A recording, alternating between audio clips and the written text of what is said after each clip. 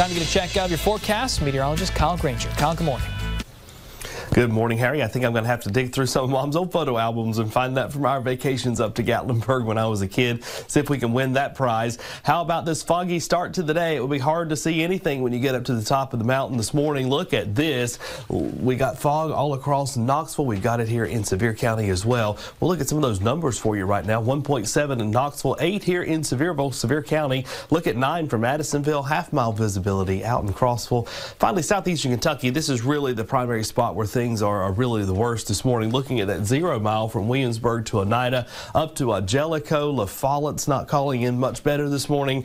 So if you're driving north, especially on Interstate 75, that's where the trouble spots are as you get the day started. Radar and cloud track shows that we're dealing with not a lot of clouds out there, so it would have been one of those iconic Smoky Mountain sunrises this morning. You know, when we get all of that moisture and everything pulls on out of here and we're left with that nice clear start to the day. Well, unfortunately, we're dealing with the fog. Sitting right now at 41 degrees in Knoxville, Oak Ridge, Jacksboro, 39 when you get here in Pigeon Forge. Washburn's at 39. Williamsburg is at 36. Good morning to Jamestown, 35 degrees. Your forecast for today details this very nicely.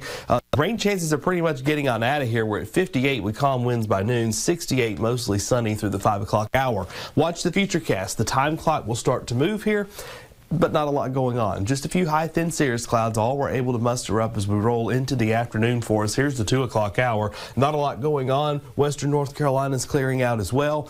Overnight tonight, the story of the night really is going to be just a partly cloudy sky. We'll have a patch of clouds that rolls through right before daybreak tomorrow, so unfortunately not dealing with a pretty sunrise as well. But sometimes the clouds make way for a nice sunrise, right? Those pictures, 48 in Knoxville, stars and clouds will be with us. Southwest winds at 5 miles per hour overnight tonight. That extended forecast looks something like this. 68 today, lots of sunshine, a few more clouds around for your Tuesday, but still a relatively nice warm spring-like day up to 75. Scattered showers and storms work their way in here Wednesday through the first part of Thursday. We'll watch this very closely. 68 to 60 degrees overnight lows, very close to 50.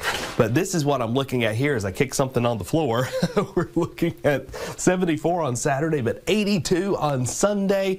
40% chance for a few spotty to scattered showers and storms across the board here, and that leads into our Monday as well, as we're looking at 75 for the high. So we get through this morning, we should have a nice day, a nice finish, another nice day coming up on Tuesday, and then we look for those rain showers that work their way in here for Wednesday.